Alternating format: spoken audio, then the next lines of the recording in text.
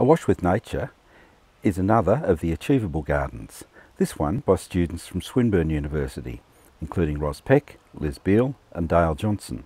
This landscape design focuses on nature and with recycled materials, including recycled fencing, a bathtub and an old copper.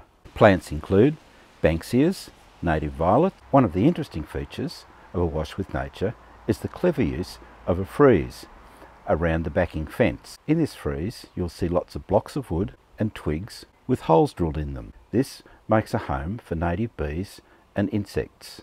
A water feature using a hollow log as a source for the water is another hint at nature. Intelligent design, the use of recycled materials to provide seating, recycled materials again to provide the backing fence, and the clever use of materials to provide a home for the insects and bees make this a very interesting design and well worthy of commendation. For more landscaping ideas, subscribe to the YouTube channel for regular updates on all facets of gardening. And as always, good luck with your gardening, good luck with your landscaping.